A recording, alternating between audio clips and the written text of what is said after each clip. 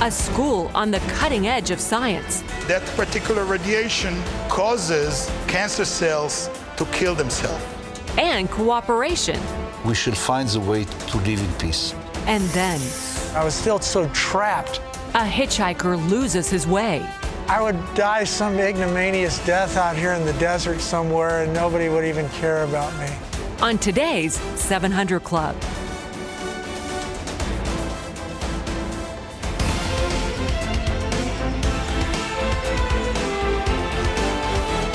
Welcome, ladies and gentlemen, to this edition of the 700 Club. We've just had news that the Iranians are sending a flotilla of battleships into the area around Yemen. And ladies and gentlemen, it looks for all the world. The Saudis and the Sunnis are sending air power against the Houthi rebels, and they are blasting. And so Iran is now bringing in naval power to counter the Saudis. And it may be the beginning of a major war in the Middle East between Sunni and Shia. And people have been warning about that a long time. And I don't know if my crew has got me a map here to show you what's going on. If you got, there it is. All right, there's Yemen. Now you see that little teeny thing there is called the Dab el-Mandeb, and that goes up into the Red Sea. On the other side, to the north of that, on the other side of the Arabian Peninsula, is of course the Straits of Hormuz. Now this locks up those two little choke points. You see one around Yemen, the one north, that locks up about 70% of the world's crude oil that comes out of the Persian Gulf. And if the Shias and the Iranians have control of the Straits of Hormuz and are now through these Houthi rebels, if they can take over Aden and the ports surrounding the Dab el-Mandeb, they could have a chokehold on oil, and oil prices will skyrocket. So it looks like it's a shooting war, and the Iranians are getting in position to do it. It may not happen, but who knows? But it's been a long simmering conflagration, and the United States, through the ineptitude of our president, has been pouring oil on that fire. Wendy? Yeah, and many Arab nations are tired of waiting for the United States to act, so they're trying to stop Iran themselves. Gary Lane has our story. Thank you. The U.S. has stepped to the sidelines, leaving it up to countries like Turkey and Iran to try to block Iran's bids for power throughout the region. On Tuesday, Turkey President Erdogan met with Iranian President Rouhani in Tehran to sign some economic cooperation agreements, but they also talked about bringing peace to Yemen. We both believe that we have to witness the end of war and bloodshed in Yemen as soon as possible. A full ceasefire must happen in Yemen, and other countries should stop their attacks on Yemen. While talking peace with Turkey, Iran continues to aggressively back fellow Shiites in Yemen, rebels known as the Houthis, in their struggle to seize control of the country. Saudi Arabia has responded by launching military airstrikes against rebel positions. Saudi bombing raids on Tuesday reportedly hit a school. Injured civilians were treated at a hospital in the Yemeni capital of Sana'a. The Saudi ambassador to Washington claims Iranian Revolutionary Guards are now on the ground in Yemen, directing Houthi rebel efforts. Turkey's Erdogan didn't want to point fingers. So far, 300,000 people have died in Yemen, all of whom are Muslims. We do not know who is killing who, and I do not want to comment on sectarian issues. What is important for me is Islam and Muslims. While in Tehran, Erdogan wanted to play the role of peacemaker, so he was unwilling to take sides. But Turkey is doing exactly that. Erdogan is aggressively supporting Sunni rebels and even ISIS fighters in their war against the Assad regime in Syria. Iran is backing Assad. Iran has also spread its influence to Kirkuk, Iraq, where Iranian Revolutionary Guards joined Iraqi government efforts to combat ISIS. The joint force defeated Islamic State fighters there and regained control of the town. More Islamic State atrocities were discovered Tuesday when Iraqi officials found a mass grave near Kirkuk. It's believed to contain the bodies of more than 1,700 people. And Christians are still suffering at the hands of the Iranian regime. As many as 90, including American Saeed Abedini, are imprisoned there for sharing their faith. And as Iran perhaps moves to build a Persian empire in the Middle East, the White House now says it will act to defend Saudi Arabia and America's Gulf state allies if they're attacked by Iran or its proxies. Gary Lane, CBN News. You get the picture, ladies and gentlemen. Iran on one side. It's now the dominant player in Iraq. It is the dominant player in Syria. It is the dominant player in Lebanon. And now it's the dominant player in Yemen, which is the other side of the Saudi peninsula. So we're looking at a squeeze play on the Saudis, on the Sunni Muslims throughout that area, whether it is Kuwait or the Emirates or whatever. They're squeezing. And what do they want? They want complete hegemony over that region. And we are sitting there saying, well, we just finished a nuclear agreement with them. Isn't that wonderful? And the people in the Gulf are saying, oh, you've got to be kidding. All you've done is given them a pathway to unfettered nuclear dominance of our region. And if they're going to be throwing nukes at us, we've got to be throwing nukes at them. So suddenly you have people who are unrestrained by the tenets of civilization with their hands on nuclear weapons. It is a frightening scenario, but don't play it lightly. It is a big deal, and it will simmer and simmer, and it's going to explode. This could be the trigger point. It doesn't have to be, but on this other hand, we need to watch it very, very closely. Now there's something else we've learned. The renewed Soviets, the new Russia under Putin, is not just sitting idly by. The United States has found that the other enemy is gaining more strength. That is Russia. John Jessup has that story from our CBN News Bureau in Washington. Here's John.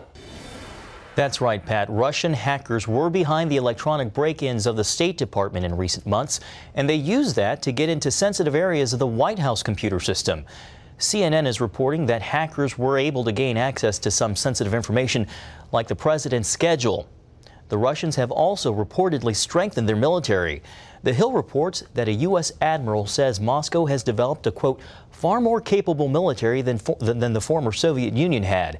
Admiral William Gortney is the commander in charge of defending North America. He also says Russia is employing that military capability in Ukraine. Pat, back to you. Some years ago, I was praying, and that was in the height of the Soviet Union, and Ronald Reagan was president, and the Lord spoke to me, and he said, communism in Russia, the Soviet Union, is going to fall. And I announced that, and everybody said, oh, you're crazy. Of course not. They're not going to fall. They'll be here forever. Well, communism fell. Perestroika, glasnost, do you remember? Under Gorbachev. And Ronald Reagan stood firm. He held on to Star Wars, and the Russians caved. But what the Lord also said, but then, after that period of time, they will be more dangerous. Putin is more dangerous. The old men in the Kremlin knew very well American power, and they weren't about to test it. Putin is ready to test it. He wants to show what a tough guy he is. And now they've hacked the White House communications. They have sent all kinds of incursions of aircraft into the Baltic area. They have moved into the Crimea and taken it over. Their incursions into Ukraine attempt to take over Ukraine. And Putin is now doing the unthinkable. He's rattling nuclear capability and said this could provoke a nuclear war. That is utter insanity.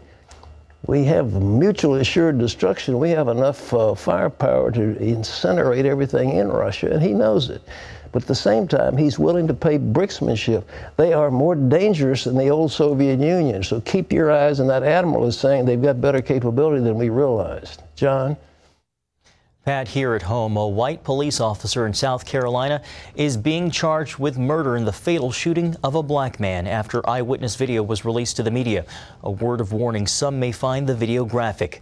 The recording shows the officer, Michael Slager, shooting Walter Lamar Scott in the back several times. It also shows Scott running away and then dropping to the ground as he's repeatedly shot. The incident stemmed from a traffic stop. The victim's family is now asking for prayer. I don't think that all police officers are bad cops, but there are some bad ones out there. And I don't want to see anyone get shot down the way that my brother got shot down. We do know the truth now. And I just ask that everyone just continue to pray for my family, that we get through this, because we do need prayer. Because prayer changes things. Yes. It changes things, and justice will be served. In other news, a former Muslim and an outspoken critic of radical Islam is taking her message of the need for an Islamic reformation to the news media.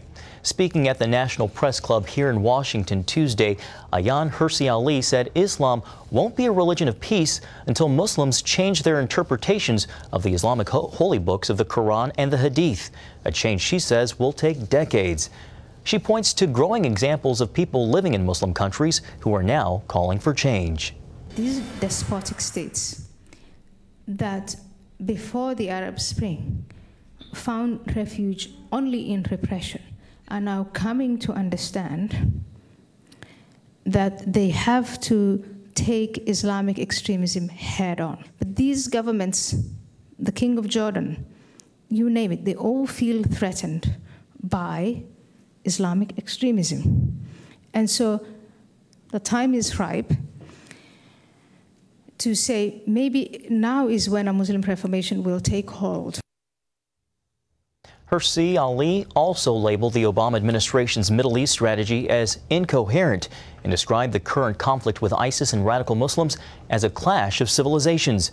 Many of the topics she covered are from her most recent book, Heretic, The Case for a Muslim Reformation, which she also discussed in a recent interview here on the 700 Club. Well, the second Republican to enter the race for president could be the most unconventional candidate the party has seen in quite some time. Senator Rand Paul, a staunch libertarian, announced his plans with a strong message for the Washington establishment. David Brody brings us that story from Louisville, Kentucky.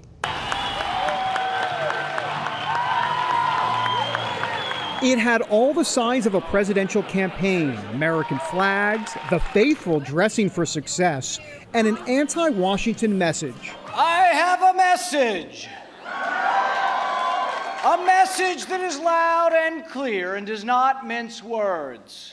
We've come to take our country back. The Washington machine that gobbles up our freedoms and invades every nook and cranny of our lives must be stopped.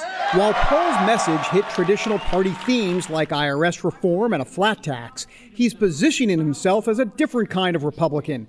That means preaching a message covering the entire Bill of Rights. His appeal to millennials references the Fourth Amendment's call against unlawful government search and seizures. His plan to gain the trust of African Americans includes a bold discussion of the Fifth Amendment's call for due process under the law. This strategy adds up to building a coalition that Paul hopes will power him to the presidency. He has the support of former Congressman J.C. Watts. The old traditional establishment guys hadn't necessarily gotten us there, so why do we do the same old thing the same old way? While Rand Paul's libertarian-leaning message may indeed appeal to younger Americans, there's also a very important part of his overall strategy that should not be overlooked, and that is courting the all-important evangelical vote. For the last couple years, he's built relationships behind the scenes with key evangelical political players. Just last week, CBN News captured Paul talking to pastors about matters of faith and politics. We need a revival in the country. You know, we need another great awakening with tent revivals of thousands of people saying, you know, reform or you see what's going to happen if we don't reform. When we visited the Paul family in their home 2 years ago, his wife Kelly was already trying to get her mind around a presidential run. It's a contact sport. It's very rough, and you do have to put yourself out there. I think it's worth it in the end for all the opportunities and to make a difference, and I believe that Rand can make a difference. His supporters here in Kentucky are convinced that Rand Paul is a difference maker and will shake up GOP politics. He doesn't believe in nonviolent offenders, anyone really staying in prison, and it's time for prison reform. I think it's the one thing that'll really get young voters like myself to go out for it, but I think that his policies as a whole will make everyone come together. In regards to help fix some of the conditions of the African American people, you know, education, employment, housing, and the biggest thing, felons' rights. So He's been talking the things that we wanted to hear.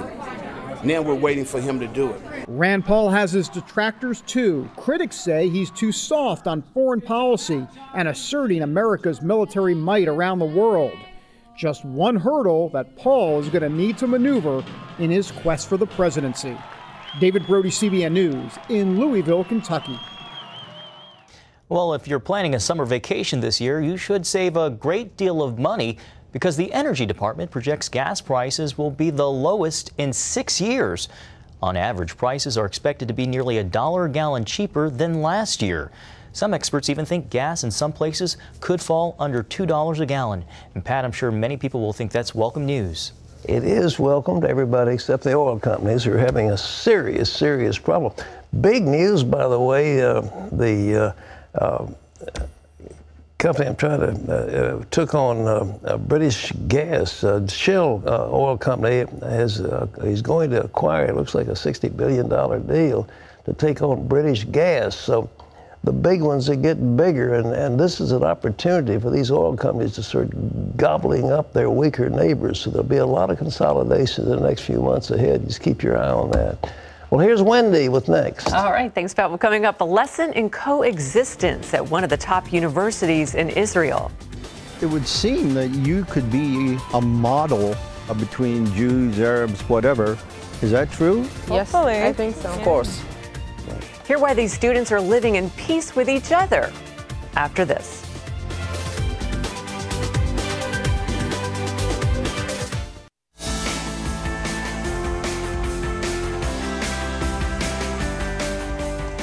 Ariel, I think that means Lion of God.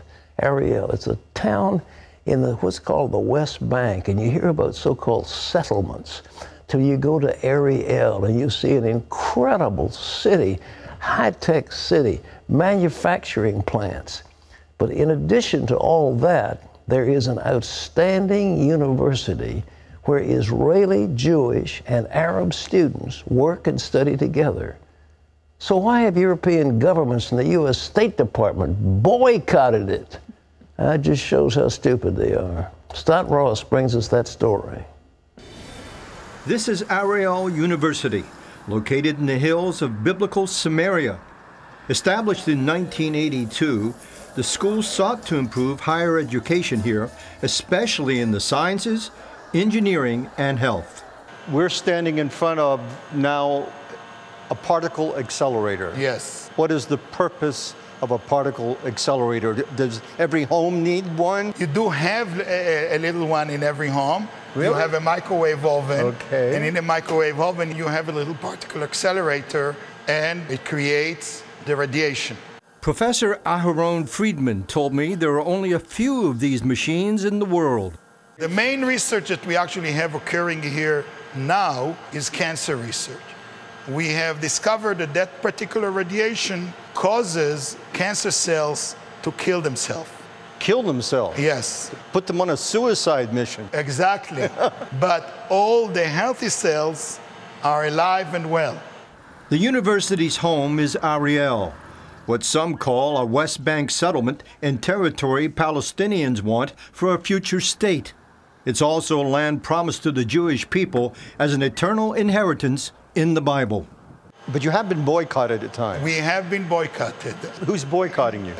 European governments, the U.S. State Department. Oddly enough, despite the politics, the university represents a model for coexistence. 15,000 Israeli, Jewish, and Arab students study here together without a problem. I spoke with a variety of the students: Shira, a Jewish woman from New York; Efrat, a religious Israeli woman; Eli Ran, a reserve soldier; Yasser, an Israeli Arab; and Yossi, whose family immigrated from Ethiopia. Why did you choose to come to Ariel University? I was looking for where there's a good psychology program, something an eclectic student body, and I found it here. Okay, any of the rest of you? Why you? Because of the professional, of course, the professional department here, and especially in communication. The people here are so warm and happy, and the teachers too. It's a small university, so they can give a good care to every student they see. Do you agree with what he's saying about the atmosphere, the relationships? It's a good atmosphere. My relationship with other people is very good as well. And I don't have any problem with anyone here. Do any of you get any hassles or problems from family members because you have chosen to come to school here? There are a lot of hostile Arabs around here, and there is a lot of incidents around here. So the parents are afraid for the children. It would seem that you could be a model for the rest of the country between Jews, Arabs, whatever. Is that true? Yes, I think so. Of course. In my apartment, the next door is Arab people, and we have a good relationship. We don't have a problem at all. Are you surprised by how effective you guys are? Well, I'm not surprised. I have to be part of the system here that sends a message to everyone. The thing is that people remember this place from bad times, harsh times when things were rough, or bad publicity in the news, but no one really comes here to see what's happening, so they don't really know. So that's why we're here. No, maybe we will change something. Yeah. No, because I think that people really think that it's a very hard or not a safe place, but it's not true. Chancellor Yigal Cohen Orgad credits the university's success to creating an informal atmosphere where students see each other eye to eye. Do you have many conflicts here in the university? Thanks God, not at all. We passed in Israel 2 intifadas, this university. There was no one evening or one day of tension between Jews and Arabs that study here. Despite its cutting-edge research, pastoral setting, and quiet campus life, some see Ariel University as a controversial place. Have you had problems with the international community or with the other Israelis? We don't have problems with other universities and research institutes. We have real problems with many governments, first of all in Europe, and part of the American government, i.e. the State Department, that tries to boycott us, formally or informally. Why? Because they think we don't have the right as Jews to live here in Samaria. Do you have hope for the future for peace for Israel? I am sure one day we are going to have peace with our Arab neighbors. Based on these understandings that we are here to stay, we shall find the way to live in peace. Scott Ross, Ariel University, Samaria. Wow. Ladies and gentlemen, it is a wonderful place. You read in the press about, well, we got to move out of those settlements. Settlements, it sounds like a bunch of tents and some Bedouins with some sheep and goats. This is a thriving, modern city, beautifully landscaped, beautifully organized, and one of the best universities in the world. And these diplomats who've never been there get together and say, well, we need to give those settlements back. What will happen if the Palestinians get it? They will impose strict Sharia law on the people. They will crush the independent spirit of that university. They will destroy its infrastructure, and they will destroy Ariel. Now, folks, that's not a settlement. It is a modern, thriving city of people who want to be free. And if there's anything we can do is add our voice in support of it, but don't let those pinheads in the State Department make decisions that are in error, and that is in error, that they would indeed bring some kind of sanction against this great university. It is insanity, but insanity reigns in Washington. By the way, they cut the power off the other day. They ran into, and all the lights went out. I mean, good for them. Maybe if somebody, I don't know what happened to the substation, but they went off, though. They went off, even the White House. All the lights went out. Okay, what's next? Whew, Pat is on fire today. Well, coming up, the long road trekked by the marathoner known as the Barefoot Runner. If I did this, I would die some ignominious death out here in the desert somewhere, and nobody would even care about me. Find out what got him back on track next.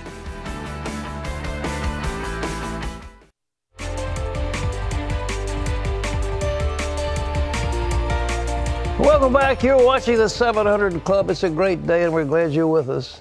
Depending on the season, Dick Rubber's feet can be ankle deep in the frigid snow or slightly smoldering on hot asphalt. Dick doesn't wear socks. He doesn't wear shoes. He's one of the few enthusiasts who enjoy racing barefoot. And one day, after being hooked on drugs and alcohol, Rick found out why he was running in the first place. Rick Raber isn't like most marathon runners.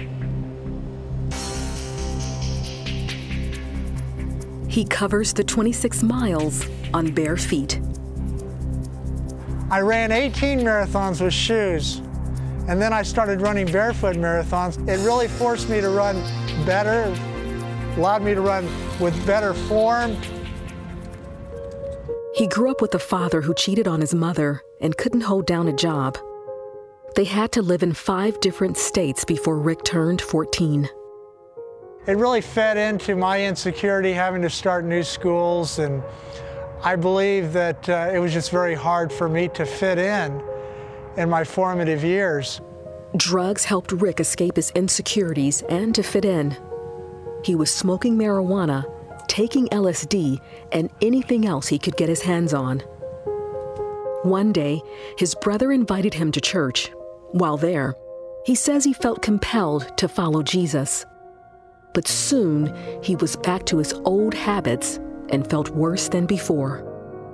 I totally felt like a failure. I totally felt like I had given up on myself. I was horrified that I was addicted to the things that I thought that I could never be addicted to.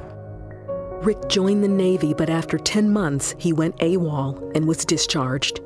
With no direction, he hit the highways with a backpack and wandered aimlessly across the country. I hitchhiked from Florida to California and back. I lived in missions. I lived in places, worked day labor. He slept anywhere he could find shelter. At times, Rick would think about a better life, one free of his addictions. I remember one time in New Orleans, I was in a vacant lot, and I had 2 mattresses propped up, teepee style. And it was raining, and it was cold, and it was miserable, and I thought, God, if you're there, please rescue me.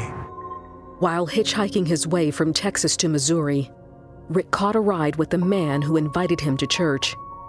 He says it was there he experienced God's love. He also stopped drinking and using drugs. I walked with God for 1.5 years, and it was the most exciting time of my life. But Rick never got help for his addictions. Eventually, he started drinking again. He was in and out of church and struggling. He wanted God and his addictions too. I knew Jesus Christ was the answer by that point, but I was still so addicted. I was still so trapped. Rick married and had 3 children, but he was drinking heavily. After he was busted for a DUI, his wife divorced him. Again, he decided to run and drove to Las Vegas to drink himself to death. But something stopped him.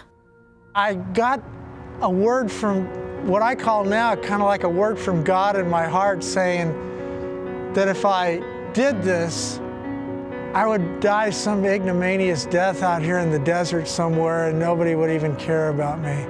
And that God desperately wanted me to get back to Kansas City to sober up. And I remember shaking and trembling and pouring out the vodka in the parking lot. And I was saying, God, I want to live again.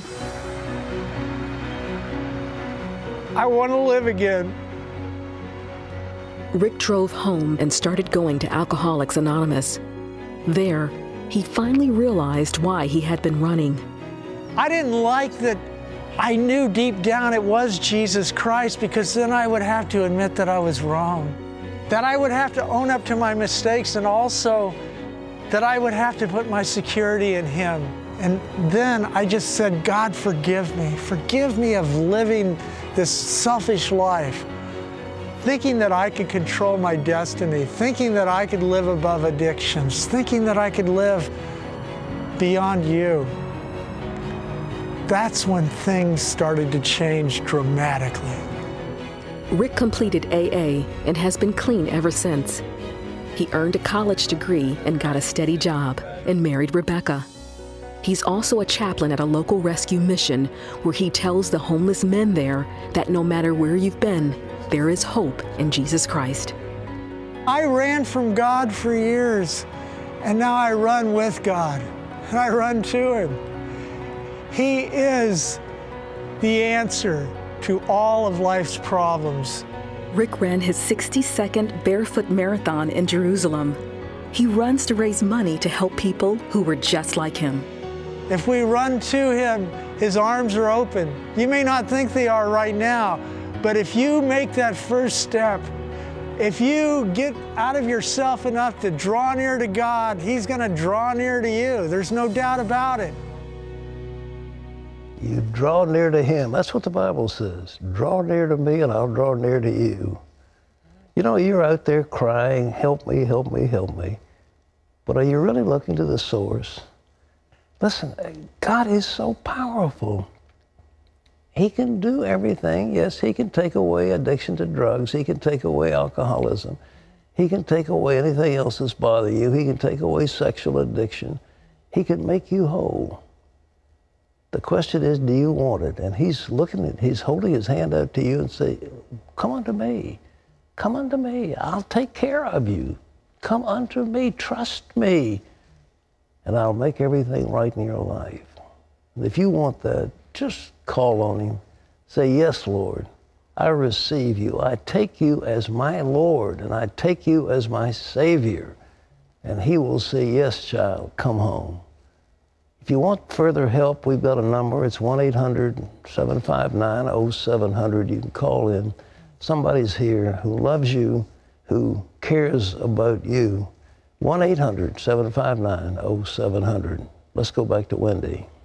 All right, still ahead, an operation that brought a smile to the face of a little boy and one to his grandparents as well. Plus, Pat's going to answer your burning questions. Kim says, how can I communicate with my dead boyfriend?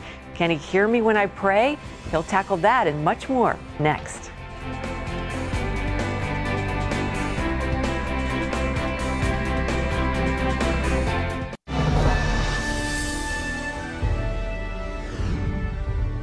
Welcome back to the 700 Club.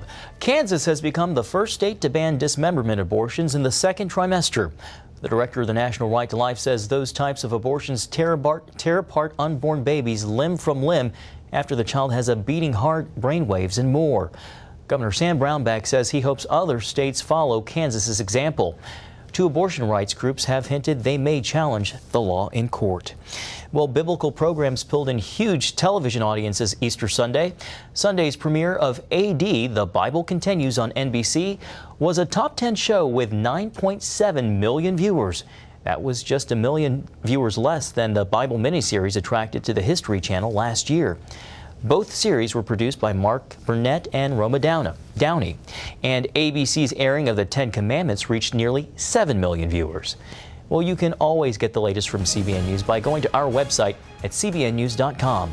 Pat and Wendy will be back with more of the 700 Club right after this.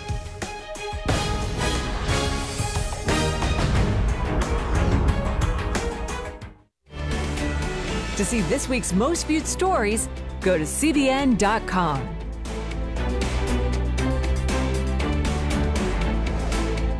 Welcome back to the 700 Club. Well, in China, an elderly man worked 3 jobs just to feed his family. And when their grandson was born with a major birth defect, they had nowhere to turn for help until a CBN clinic arrived in their village. Take a look. Grandma and Grandpa Du were excited when their daughter-in-law announced she was pregnant. They knew they would be raising their grandchild because their son and his wife are permanently disabled. But they weren't prepared for what they saw the day Gabo was born. My heart froze. My grandson had cleft lip. My hope crashed to the ground. How would this cleft lip affect Gabo's development? Gabo choked when his grandmother gave him his bottles, leaving him malnourished, weak, and very small. I knew other kids would laugh at him when he started school. Employers would turn him down, and there was no way anyone would marry Gabo with his cleft lip. He would need surgery. Mr. Du couldn't afford that. He worked 3 jobs, but barely made $60 a month. My husband tried so hard.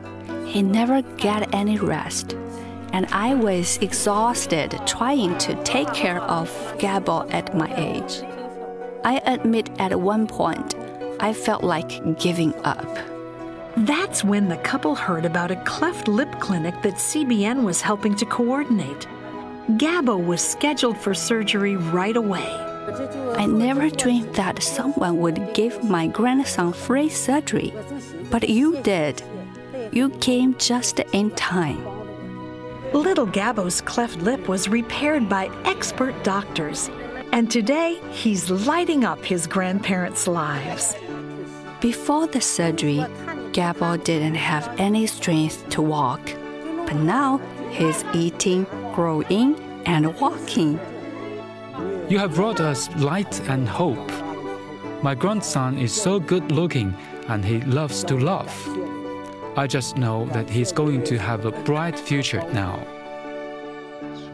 He is good looking indeed. Well, wouldn't you like to bring life and hope to a family like that and a little boy or a little girl like that? It's amazing what we can do with just 65 cents a day, $20 a month. We really can change lives all over the world. And we want to encourage you to call us right now and just say, yes, I want to join the 700 Club. 1-800-759-0700 is the number to call, or you can log on to cbn.com and give that way. It's a great way to give. And when you do, we want to bless you with Pat's new teaching. This is amazing. It's called Be Healed.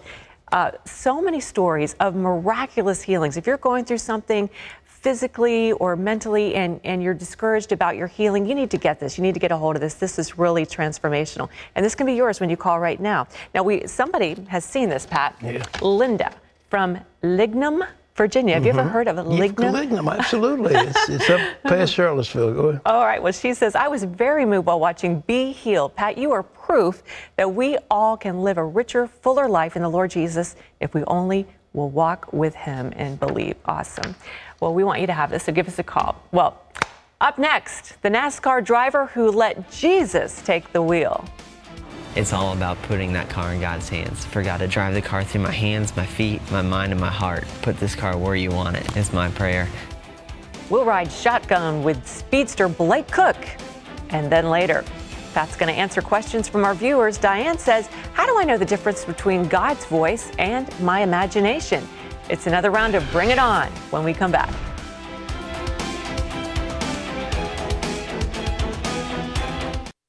Hey, it's America's most exciting Christian graduate university, and new courses are opening up. They've got now 70 plus fully accredited courses. It may go as high as 80. Wonderful things being done. The board just approved something about science, overall survey of science. Anyhow, 8-week programs, 70 accredited programs. School scholarships are available, and Regent is transfer friendly. If you're in the military and you want some transfer credit, they'll give them to you. So the number to call is on your screen, 1-866-910-7618. They've changed the number, so I'll miss it. All right, 866 instead of 800. Regent University, or you can log on www.regent.edu. They're enrolling for the summer and also enrolling for the fall. The spring has been a record enrollment, and people are really excited about this great school. So you could be a part of it. And if you're interested in the film school, you got to watch next Wednesday. I'm interviewing one of our talented film majors who did this incredible documentary on the Adirondacks up in New York. And you were there and doing we went hiking. up there to do some hiking, and but his documentary is exquisite. It's amazing. So that's next week. So next week. Little promo there. Thank you, sir. What's next? Blake Koch. He is no stranger to sharp turns, high speeds, and passing other cars without signaling. But for Blake, it's not a wicked case of road rage. It's another day at the office. I get to get in a race car, go as fast as I possibly can, and make a living doing it. Blake Koch is a NASCAR driver in the Nationwide Series. His love of racing started as a boy with motocross. Yeah, dirt bikes was the love of my life growing up. From the time I was 13 to 17 years old, I was on the road with my family, racing dirt bikes. He was raised in a Christian home, but he says his relationship with God was a distant second to his love for motocross. Before I'd even take off, I would say a prayer on the line, you know, bow my head, but I really didn't have that personal one-on-one relationship. It almost felt like it was, now's the only time I need you, God. You know what I mean? Like, all right, I need you, I'm about to go risk my life, but when I'm done, you know, I'll talk to you next week when I'm back on that starting line. After several tears to his ACL, Blake's motocross career was over. But his stepfather suggested a new hobby.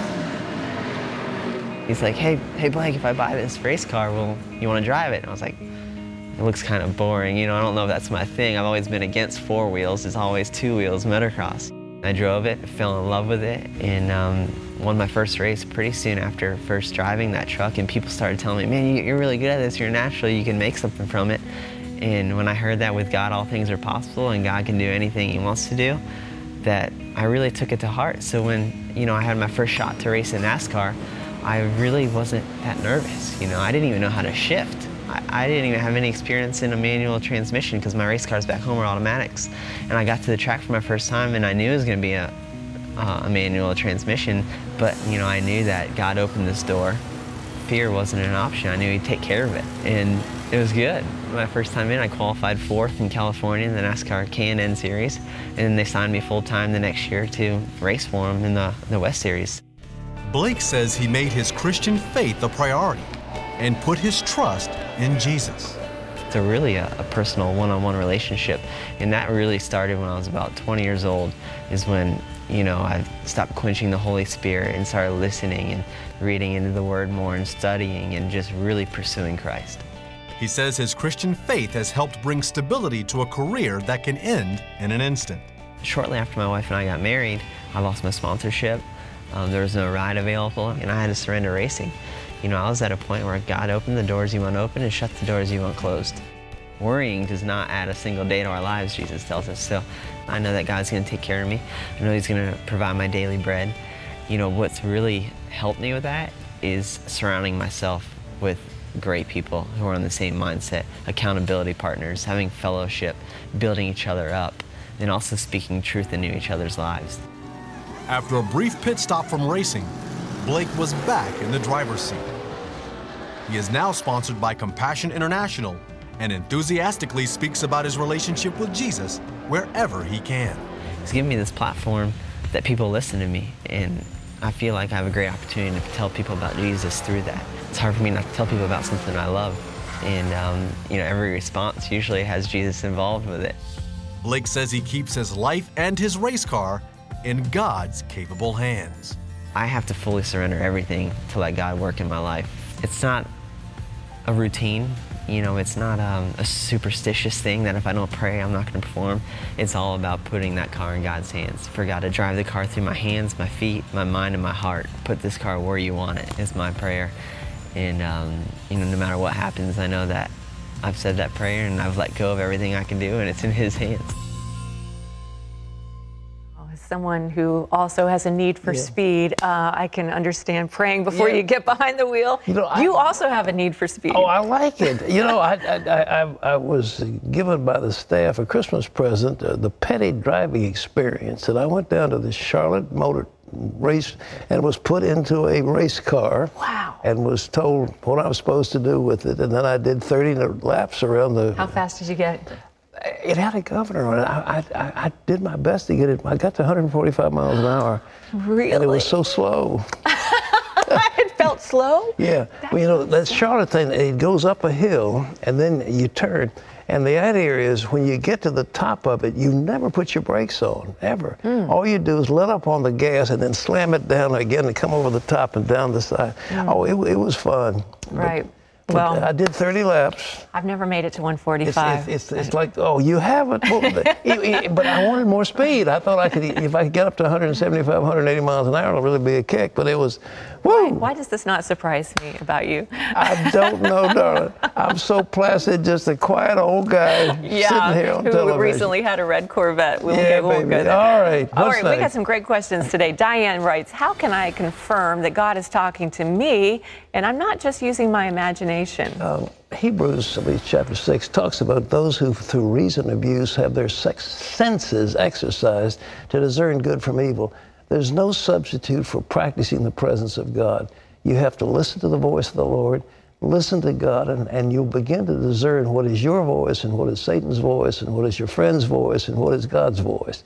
But it's through reason of use. There's no substitute for it, for practicing the presence of God. All right? Amen. Kim writes, my boyfriend of many years passed away back in 2013. He was a pastor and is deeply missed. How can I communicate with him? Meaning, can he hear me through prayer? I miss him so much. He died way too early in his 40s and had touched many lives in his short span of life. You remember David got a woman pregnant and they had a baby and the baby died. And David said, I can't go to him, and he can come, no, he can't come to me, but one day I'll go to him. You will die one day, and you will be reunited with your loved ones. But right now, you're not going to contact the dead. The Bible says between us, there's a great gulf fixed, and you're not going to cross from one side to the other. So don't try it. And anybody that thinks they can do it, they're a bunch of frauds. Psychics and mystics and all this stuff, they're in touch with demonic spirits. Don't do it. You can't do it. I mean, the guy's dead, so take it and get on with your life. All right? I know people that have lost loved ones and have had dreams where God has graciously given them, shown them their loved one in heaven rejoicing. I think God is gracious to do that. That's different. That's not communicating with the dead. It's what's called a familial spirit. The spirit comes and pretends to be your Aunt Mamie or your, Uncle George or whatever. Fake. That's dangerous. Demonic. All right. All right. Cheryl writes, although our daughter was raised in a Christian home, she has become an atheist, and she and her husband are raising our 2 grandchildren as atheists. Recently, our 2 grandchildren, ages 6 and 8, stayed for a week in our home. I read some Bible stories to them and showed them 2 Superbook videos. My daughter was very upset when one of the girls told her. She told me she does not want me to show them again unless I first let her see them and get her permission. Was I wrong? Do I owe her an apology? Do I stop reading Bible stories and showing videos if she objects? That's a really tough situation because, like it or not, parents are the ones that nobody would want somebody coming in to tell them how to raise their children. It's just normal parenting, and you've got a really good motive. Tell you what, get those Superbook DVDs and give them to your daughter and say, how about watching these? See what you think. And who knows, maybe she can be won back to the Lord. She started that way. And bring up a child, the Bible says, and the way they'll go, and when they get old, they won't depart from it. So you brought her up in the right way, and how she got into this, we don't know. But somehow or the other, I would just be much in prayer for this daughter that she will come back to her senses, and she will. There'll be some crisis in her life where she'll have to call on the Lord. But it's a shame, but the parent, you cannot violate the wishes of a parent. You just can't do it, all right? Yeah. I mean, if it's really bad, I mean, if she's abusing the kid, take the children away from her, and get protective custody. Sure. But other than that, can't do it. But Superbook, great idea. Yeah, great advice. All right, Michelle says, in casting out demons, can you order them to go back to the pits of hell where they belong? I don't want to command they go back to where they came from because it might be to someone that just got set free.